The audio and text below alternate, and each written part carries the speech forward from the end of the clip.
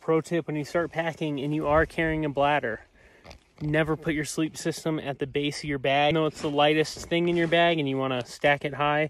If you have a failure, which I have had on a couple instances, it's going to leak right into your bag. So instead I take something made to be wet and I make that the base of this pack.